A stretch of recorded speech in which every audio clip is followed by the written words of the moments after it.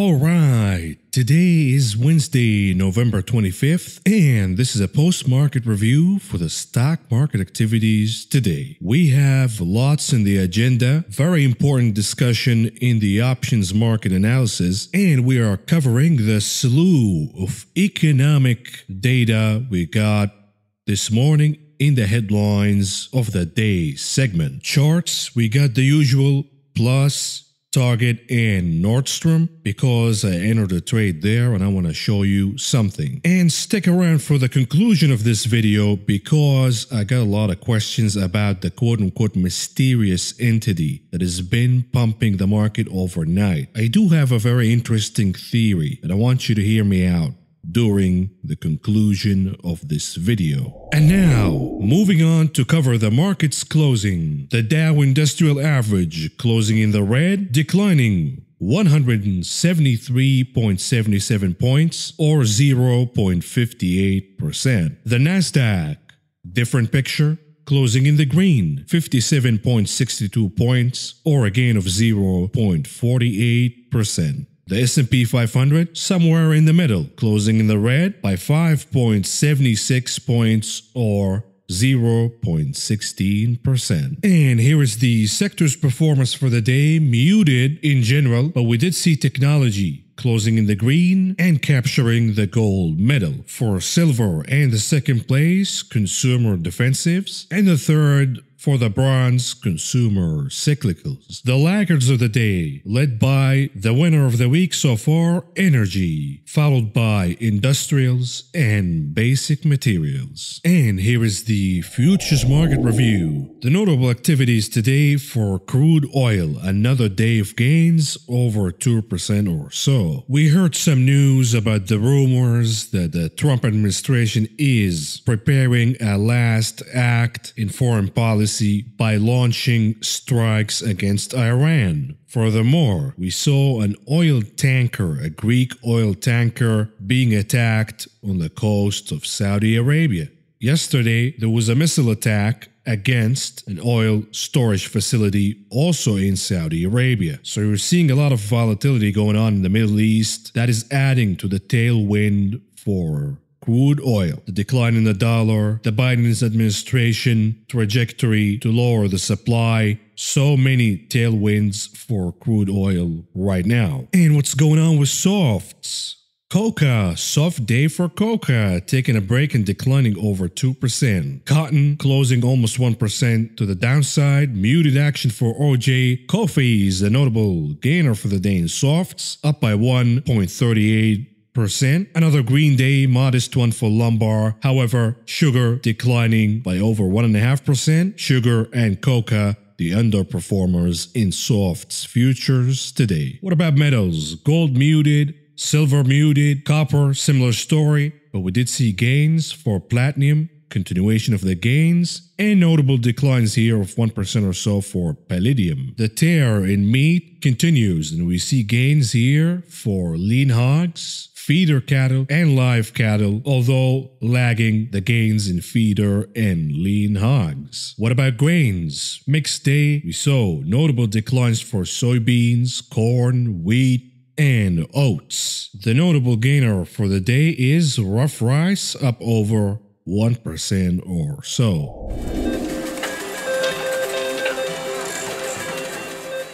And moving on to the big casino, the options market. What do we see today? Leading the action and the hottest stable by far is Palantir Technologies, aka the Deep State Software. It is becoming a very, very attractive gambling stock for the Robinhoodites and the likes. It is a tech name after all. It is cheap. Only 28 bucks or so. The options are cheap, so why not? Let's ruin this one and create a ton of volatility. The name was up over 20% today. But here it is, leading the action in the options market with over 1.4 million contracts traded today. over 70% of those were calls. At number 2, Tesla with 1.4 million contracts, or about 68% of those were calls. Apple at number 3 with over 1.1 million contracts, 74% of those were calls. And of course, you see Slack Technologies, Work, WORK, significant uptick of activities here, specifically before the announcement of the rumor about Salesforce acquiring Slack.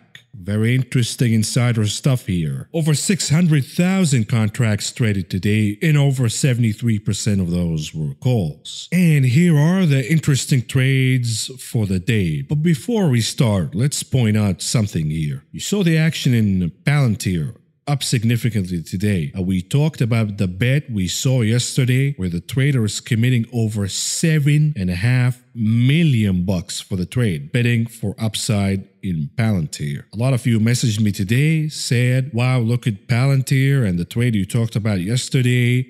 Should we start following these trades? What do we do? Because it is very interesting. And it is very notable if you are a daily viewer of this show, specifically this segment. Remember, a couple of weeks ago, we found very interesting activities in the bullish side for JWN, Nordstrom, and another name, Aflac. I followed the one for Aflac because it is a boring name, and somehow we saw millions of dollars being committed to the upside on very low usual options volume for a name like Aflac. What do you know? Since that time, since that bet, Aflac is up over 20%. Likewise, we caught a trade for space last week, Virgin Galactic. Another bullish trade, significant amount of money committed to the trade, millions of dollars. And you see space exploding higher this week. So again, you look at a list like this and you comb through it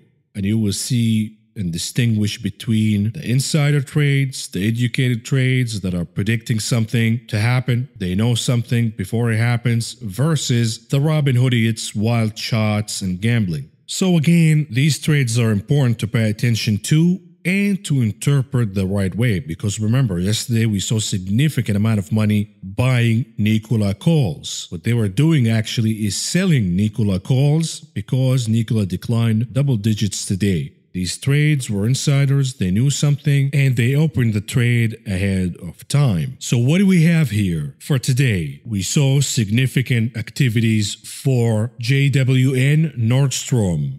And I followed one of these trades, so let's take a look at them. Number 1, they're buying the 26 puts expiration date on Friday with expectation that the name will fall over 10%. You saw a massive pop today, and this is a wild shot costing 5 cents per option. If JWN experiences a very good, strong reversal on Friday, selling the news from Black Friday, this trade will be very profitable. But the one I followed is a different one. It is the 25 puts for JWN, expiration date December 18th, with expectation that the name will fall over 13% by then. And these were trading for about 70 cents an option. Now here is what happened today. The put option trade for JWN caught my attention right away.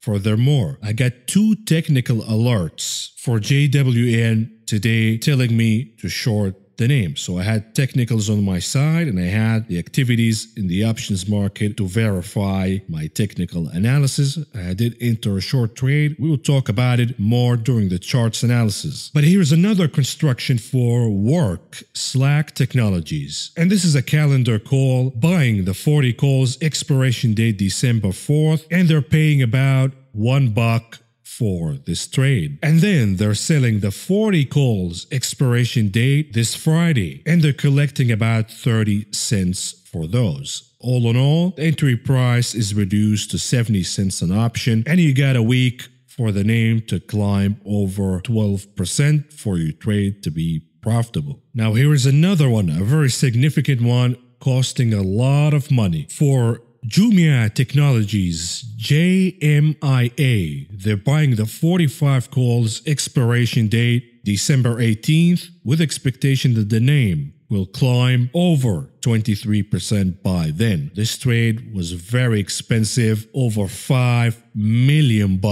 were committed to open this trade today alone. Very notable activities here for the name. And then we see here another one. Talk about unusual and a boring name. Alcoa, the ticker AA. And I followed this one as well. They're buying the 38 puts, expiration date December 4th, meaning next week, with expectation that the name will retreat over 7% or so. These cost about 44 cents a piece. And again, the trader committing over $300,000 for this trade alone. Now, when I saw the trade in the morning, I looked at the chart of Alcoa and the technicals support the trade, so I entered this one as well. What about the ticker LI, Lee Motors? Another big one here, costing over $1 million for this trade alone. Buying the 38 puts, expiration date next week, December 4th. We have news for you about the Chinese government cracking on EVs, and you saw Xpeng down big today.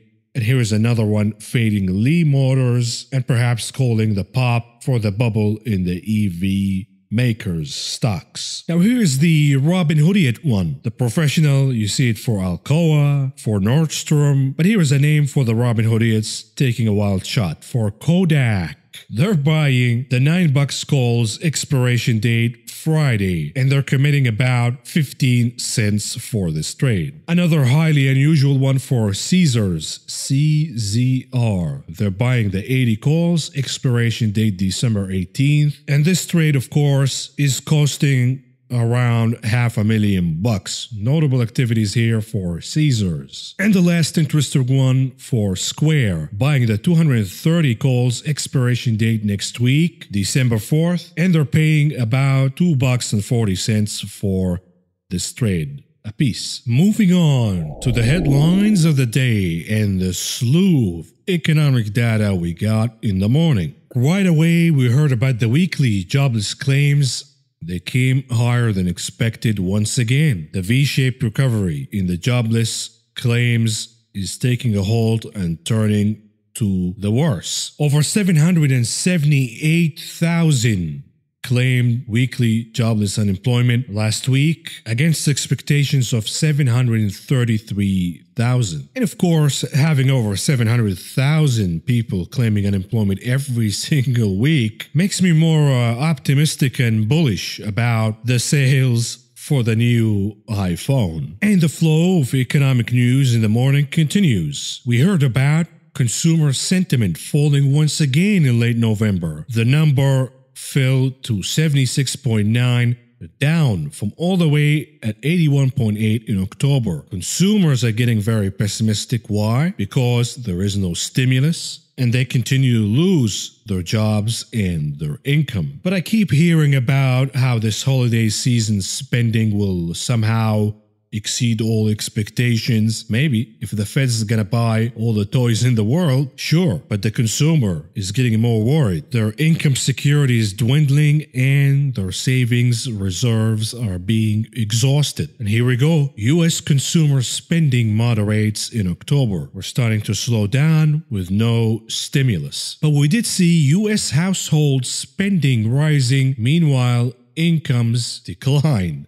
It sounds like an oxymoron here. Wait a minute, you're telling me that incomes are down, but somehow households are spending more? What are you talking about? Two explanations. Number one, the haves are spending more. The rich households, of course, the pandemic is the best thing that ever happened to them. They're going on a spending spree and they're splurging, buying homes and toys and boats and cars and everything else. Or the other explanation is that yes, incomes are down and we're losing more jobs. However, the consumer is resorting to credit spending. Therefore, you see an uptick in spending even though personal income is down. Now we have the credit card usage data from Bank of America and JP Morgan, and we covered those when we covered the earnings for banks. Both show that the recovery in credit card spending is not there yet. Consumers are afraid to use their credit cards. So was October the month when households ran out of stimulus money and unemployment benefits, and now they're resorting to the last resort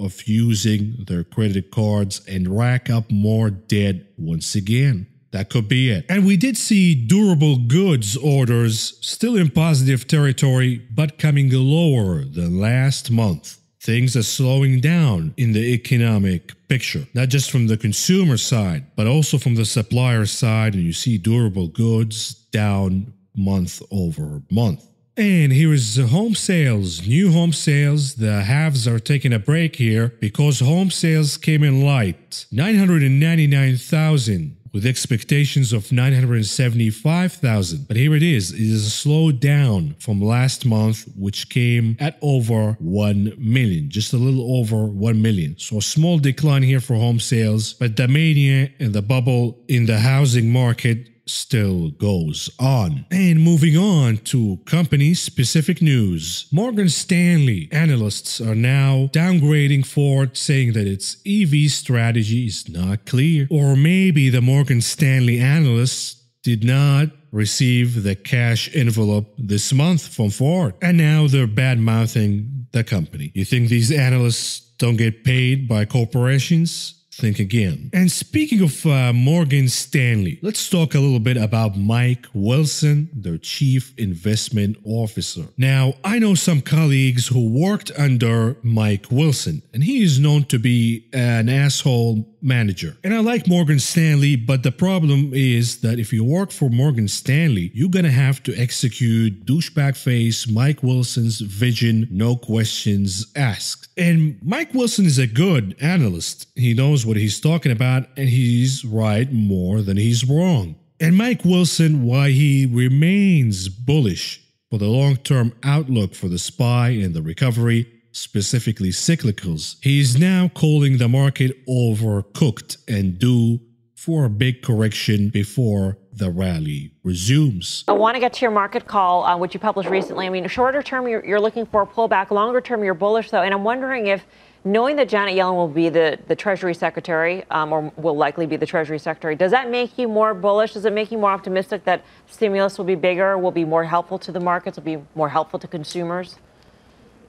I wouldn't say it'll be bigger or better, but I do think it relieves any kind of anxiety that things will get hung up. Our call is that we still do think we need a little stimulus in the first quarter. We think we'll get it once we get to the new government installed and get through this lame duck period. Maybe it requires some market pressure. But look, our call on the market has been pretty clear. I think the index is not. And I don't know what happened there. It sounds like the voodoo who's been feeding information, stock market information for Mike Wilson, is getting a little angry here.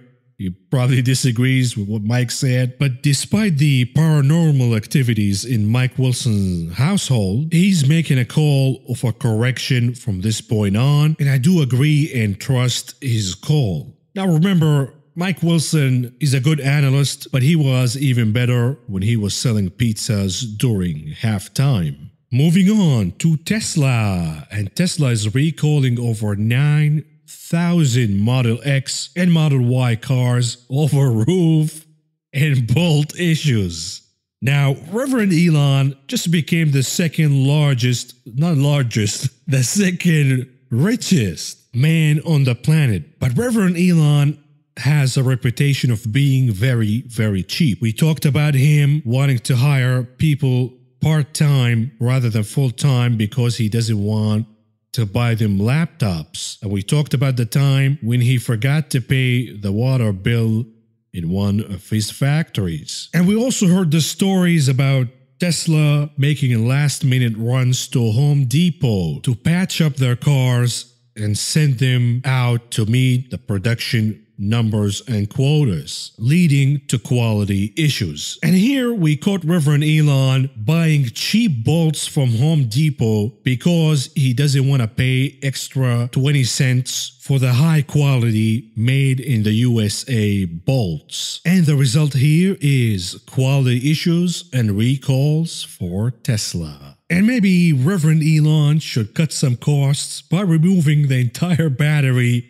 from his cars and rolling them down the hill instead. That would save a lot of money, I would say. But the bad news for EVs continue here. We see that EV shares dumping, and we talked about Xpeng today, after Chinese officials order probes. And this is the risk with Chinese stocks in general. We heard about the rift between Chinese boss Xi Jinping and Alibaba founder Jack Ma, and that cost Alibaba shares a lot of pain. And now we see the unpredictability here with Chinese officials launching a probe against EVs, which could cause more pain for Xpeng, NIO, Li Motors, etc. And here is a very interesting bit of news, and perhaps a little teaser for the conclusion of the video. We're starting to piece out the puzzle in our paranormal investigation in this channel about the quote-unquote mysterious entity that has been propping up the market overnight. And perhaps this is a clue. Both Vanguard and Merrill Lynch have confirmed that their online brokerage platforms experienced outages yesterday. And the lady here says not even the infrastructure can handle all the equity exuberance. And my response here, yes, we're seeing exuberance and greedy, pigginess kind of action in the market, extreme greed. However, the volume yesterday, all in all, was very light in general when you compare it with periods that we had in September and August. What does that tell you? It tells me, at least, that the mysterious entity is using its Vanguard and Merrill Lynch brokerage accounts to conduct the deed. Meaning that this entity has several very large accounts with these passive investing brokerage houses. So keep this clue in mind. Moving on to the heat map analysis, and let's see and dissect the action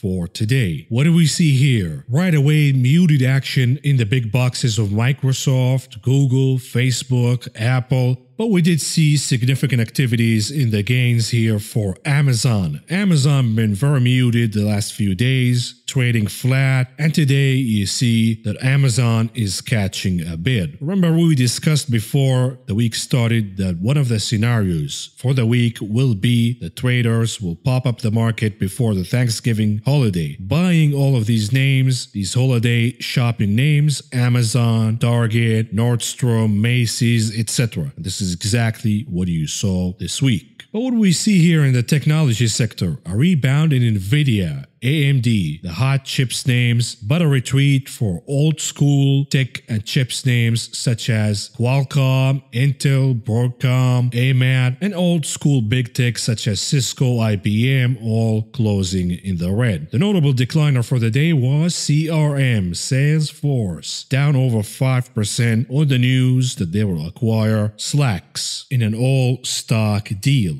The notable gainers for the day here are Square, Adobe, Shopify, and Autodesk. Autodesk up almost 5% for the day. What's going on here with communication services? We talked about Google and Facebook being muted, but so did Disney, declining over 1.5%, and Netflix also muted. The notable gainer, Zoom. They're buying Zoom before the Thanksgiving holiday. We did this trade last week. We were ahead of time, and we already made our VIG and closed this one last week. Similar story here with the video games names. They're buying him before Black Friday. Activision up almost 2%. Electronic Arts up 1%. Take-Two over 2%. Buy the rumor, buy the news, buy the fact, buy everything. This is the current mentality. We see Spotify being muted today, but Snapchat gaining almost 3% for the day. What's going on with consumer cyclicals? We talked about Amazon. You see Chinese names, Alibaba, JD declining. Meanwhile, in auto manufacturers,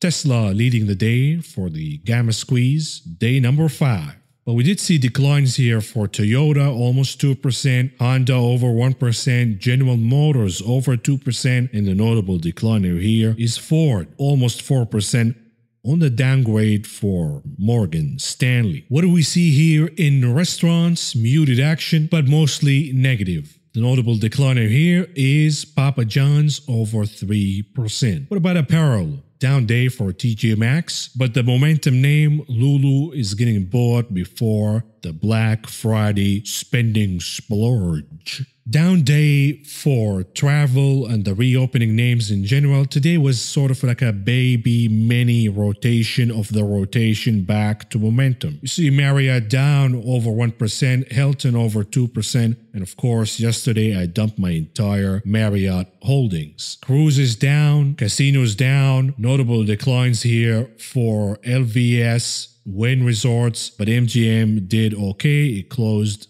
in the red, but muted. What's going on here with consumer defensives? Unilever leading the gains and lifting the consumer defensives sector to close third today. Walmart, Target, Costco all muted, but either they're going to buy them on Friday during Black Friday by the rumor, by the news, or are they going to sell them? That is the question. Notable declines here for Kraft Heinz, tobacco, beer, alcohol, Cisco, all closing in the red. What about REITs?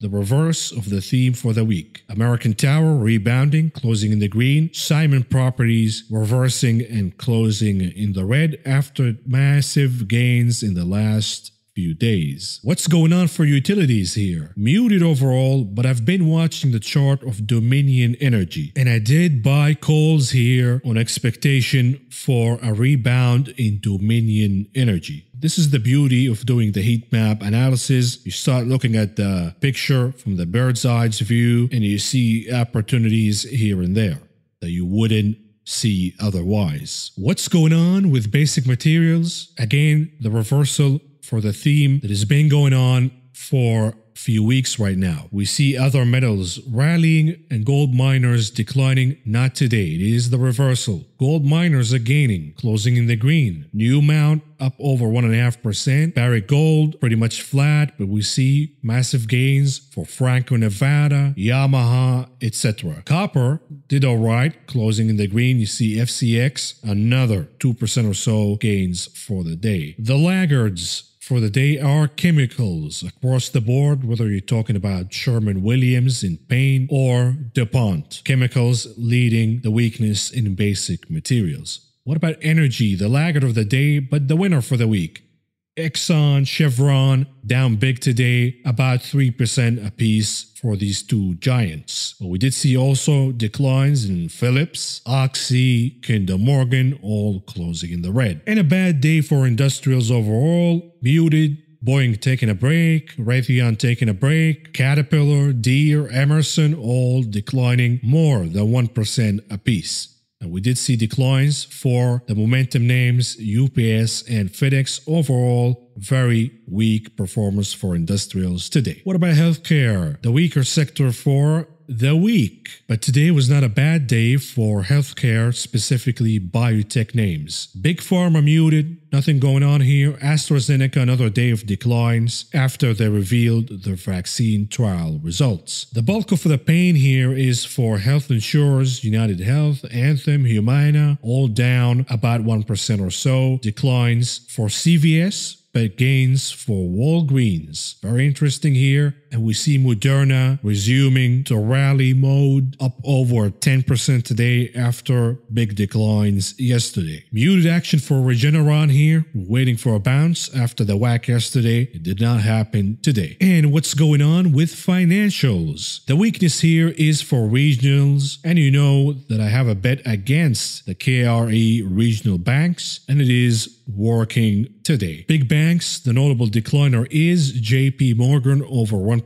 Meanwhile, The action in the rest of big banks is muted. Similar story with credit cards. Exception, of course, PayPal up over 4%. Again, they're buying the holiday spending names ahead of time. And moving on to the rotation trade. And again, you see it is a baby mini rotation of the rotation back to momentum. And the theme, once again, if it wasn't clear for you during the heat map analysis, here it is. They're buying the holiday spending names ahead of time.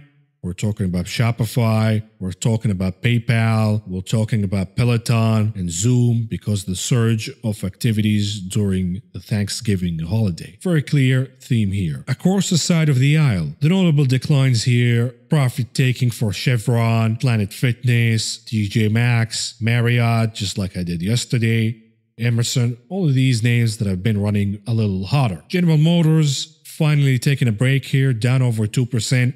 We know that Mary Barra, the CEO of General Motors, dumped about over $60 million worth of shares last week. So even the CEO is fading the action in General Motors here, not just me. I think the name ran too hot, too fast, time to hit the brakes. And by the way, let's talk about the rotation trade a little bit. We do have this Tom Lee personality, which the media treats as if he was the Messiah and that he can predict the future ahead of time. Now, we have uncovered the mystery in the puzzle with Tom Lee in a previous video. Tom Lee is a con artist. He plays the audience because he understands the law of probabilities. We know that the probability is favorable for a Santa rally because the phenomena happens more than it doesn't. Tom Lee calls the obvious, says, oh, this year we're going to have another Santa rally too, siding with the highest probability, the obvious. And when we do see a Santa rally, of course, what Tom Lee does to differentiate himself is spice it up a little, giving you an exaggerated gains forecast. If it is usually 2 to 5%, he says, oh, it's going to be a 10% Santa rally. And when it happens, because it is the obvious, the media treats Tom Lee as the Messiah. And now they're talking about how Tom Lee called the rotation in his epicenter stocks, quote unquote. Remember, Tom Lee has 7 million names in his quote unquote epicenter names. And again, if only 30% of those work, they will tout him as a genius forecaster. And look at that, Tom Lee called the epicenter stocks. And here are stocks A, B, C that rallied double digits since the call. Remember, in this channel, for my older viewers, not in age, but in time, remember that we have called the rotation before Tom Lee, and I surgically picked few names, 19 names, touting them as the comeback stocks, and I've been recommending that you nibble at these names and buy them back during the summer in August when they were not doing so hot and everybody thought it is crazy to abandon the big tech trade and move to these lagging names. But here is the 3-month performance for my rotation trade names. Right away, you see that for the momentum names, aka the stay-at-home stocks, the big tech names, we're talking about Microsoft, Facebook, Apple, Amazon, Netflix, all lagging and actually declining the last 3 months. What gained in the momentum names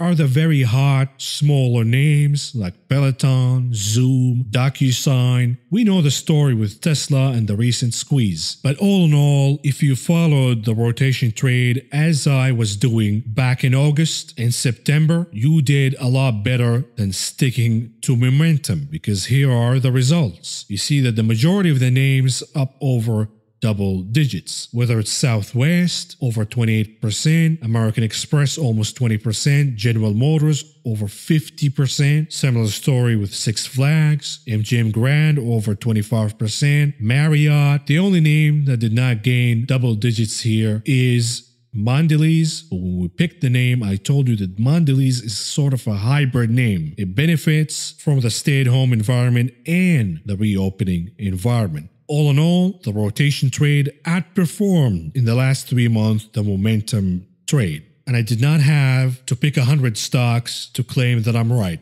Only sticking to 19, picking them surgically. Moving on To the charts analysis, and what do we see here? Here's the SPY 15 minutes chart. Today was pretty much flat. We did not do anything for the SPY. There is no new development. We are still between the support line of 359 and the resistance of 364.5, almost at that level, which by the way resembles all-time highs. So we'll see what the SPY is going to do on Friday to close a very critical week from a technical perspective. Moving on to the Qs, 15 minutes chart. The Qs were not flat. They actually gapped higher and continued to climb, closing above the important level of 295.35. The Q's been lagging and the theme could continue on Friday, and we see that the Q's are outperforming the market again. And what's going on with the dollar index 15 minutes chart? You see this pop that we saw on Monday, and we thought that the dollar index has a final act to perform. That didn't happen. The dollar started melting down slowly but surely, creating this downward trend line. And what we saw today is a bottoming formation, a saucer-like bottoming formation. And what we are likely to see here is that the dollar index will break the downward descending trend line, projecting a rally here in the short term for the dollar index. Now, what happens if we are looking for a rally, even a mini one for the dollar index? That means pain for gold. And here is the daily chart for gold. We have reached the very critical level of 1800, which should be a very solid support. But if we do see the dollar popping higher from this point on, gold could break support and flush lower. Here is the question. Is there a scenario when gold and the dollar index can rally together? Yes, there is. And that would happen if we see a decline in yields. Speaking of yields, let's switch to the TNX, the 10 years treasury yield. What is going on here? We saw the bull flag formation, but I called it a fake one. I don't trust it.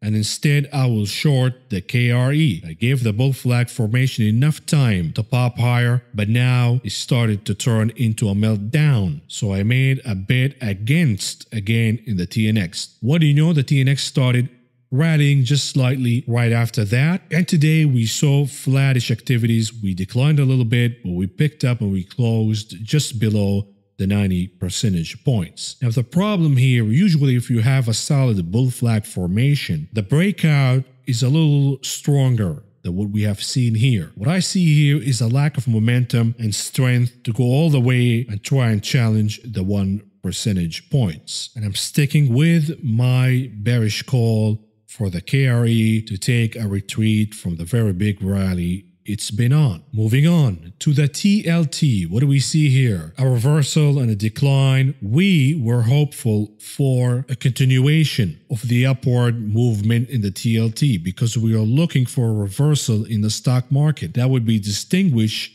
and identified by outflow from equities, inflow in bonds. But we're not seeing that. We're seeing outflow from bonds today, further verifying the risk on mood that the market has been on. And here is the VIX. What do we see in the VIX? Another day of declines, but this time around the VIX declined more than its ETFs, meaning that yesterday when we saw 30K, certain traders got excited, called it a top, and they went on and stampeded to buy UVXY calls. Today they were proven wrong. Maybe they will be proven right in the long term, but they were bidding on a really fast trade buying the UVXY calls.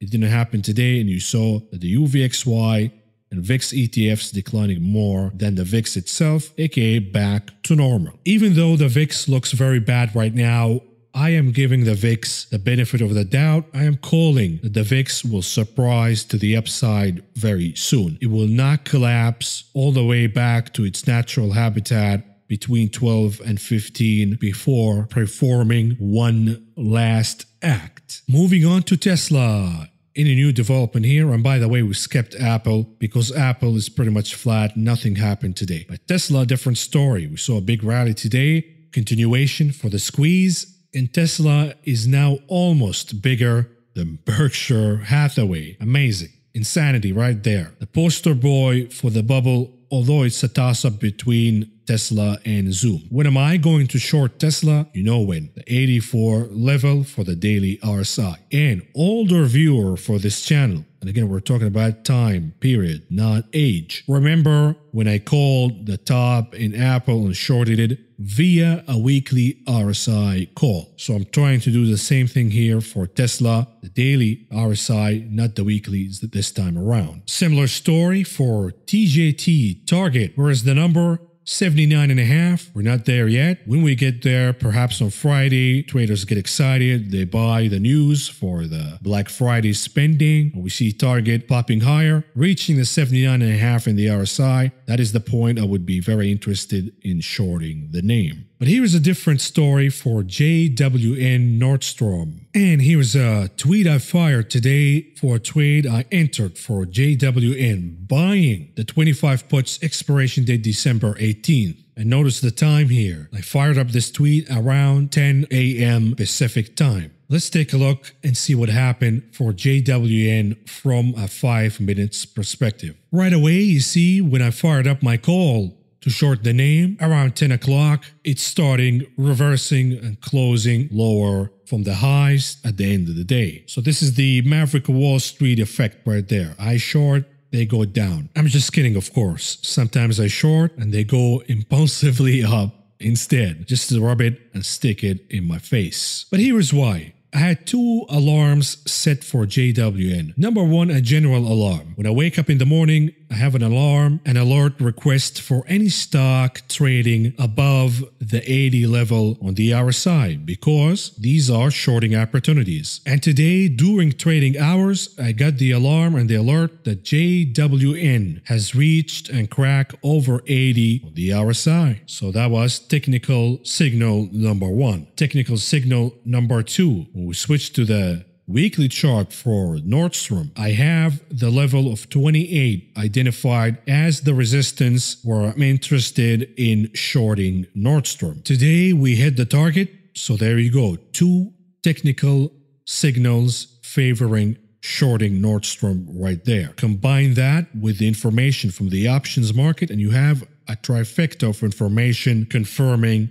that Nordstrom is a short from here going forward. And by the way, the trade is already up big for today alone. I expect Nordstrom to decline from here. And perhaps the name is an indicator to what's going to happen on Friday. Instead of buying the news, they might sell the news and dump Target, PayPal, Nordstrom, Macy's, etc. It could happen, but it is certainly not the current mentality of the market. The current mentality of the market, by the rumor, by the news, by the aftermath. And moving on to the conclusion of this video. We've been trying to identify the quote-unquote mysterious entity that has been popping the market overnight, creating these gaps that you see on the charts and trying to bait retail traders to join the rally and buy the market. And here's a food for thought from a tweet I released right after the bell. This whole game will end in tears. The Fed's decision to prevent a market crash along with the economic crash by unleashing the tsunami of liquidity only succeeded in creating the most dangerous bubble of all time. The pop will magnify the economic crash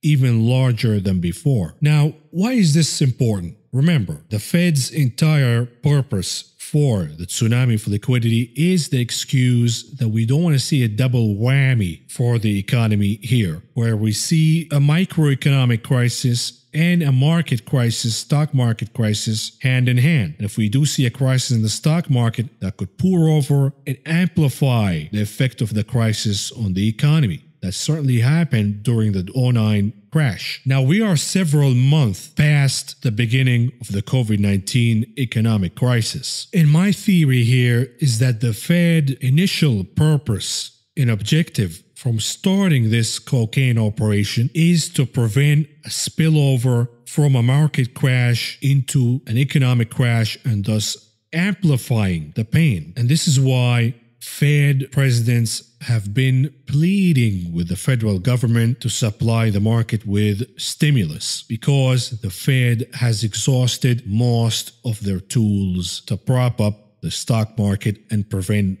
its collapse. We're aware of the lack of response from the federal government's side, not supplying the market and the economy with a new round of stimulus. So to prevent the decline and the collapse in the stock market, what can the Fed do? From their current tools, pretty much nothing, but what they can do is they can indirectly buy equities. Remember, the Fed doesn't have the mandate yet to buy stocks. But what if the Fed, through its foreign shell companies, and by the way, did you know that? The central bank of the country, the Federal Reserve, has shell company accounts where we, the taxpayer, are not allowed to look at. And perhaps that through its collection of foreign shell companies, the Fed is using passive investing accounts to create computerized programs to buy the market overnight and during trading hours, creating the illusion to market participants that the market will continue to rally, creating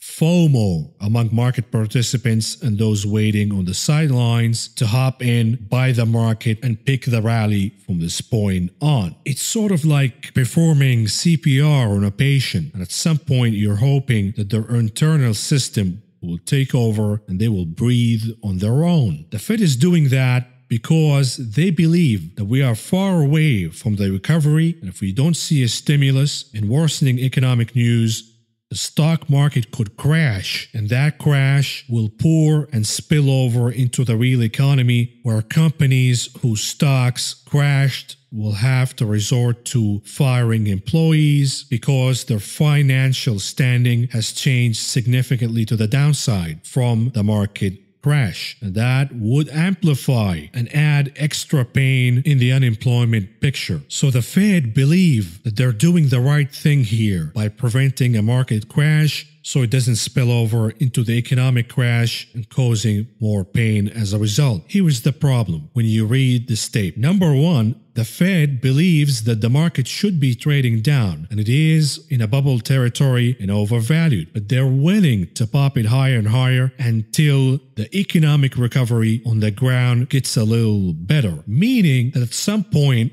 they will stop supporting the market. They will let it crash when the macro and microeconomic picture can absorb that particular crash a little better. Now, what does that mean for me and you, retail traders? It means that we are fools if we take the bait and buy the market, because the market will crash eventually when the floor support from the Fed is lifted. And here is the last thing about this. Yes, the Fed is trying to prevent the spillover from a market crisis into the economic crisis. But what they have done instead is creating a massive assets bubble in the stock market. And the situation became very dangerous here, because what if the bubble bursts ahead of the time where the Fed expects it to? And what if the pop creates a domino effect, a snowballing effect of selling, and the Fed fails to stop the bleeding, and we witness a market crash before the economy, the real economy that is,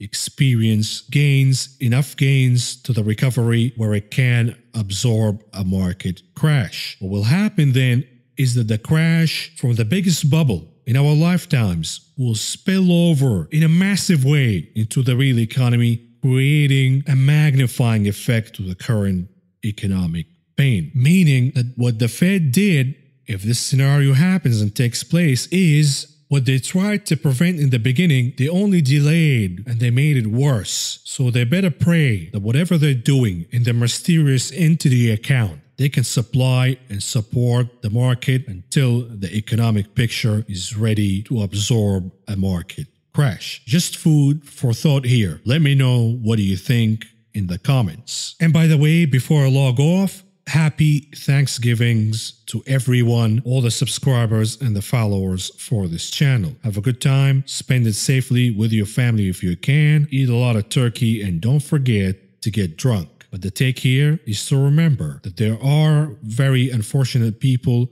in this economy who are waiting on food lines, that they're not going to have enough to eat this holiday, they're probably not going to have family members, and they're suffering in silence, being drowned in debt, losing their income, worrying about how to survive the next month when they're delinquent already on rent and mortgage. So keep these people in mind, donate if you can, and happy Thanksgivings, and I will talk to you again on Friday.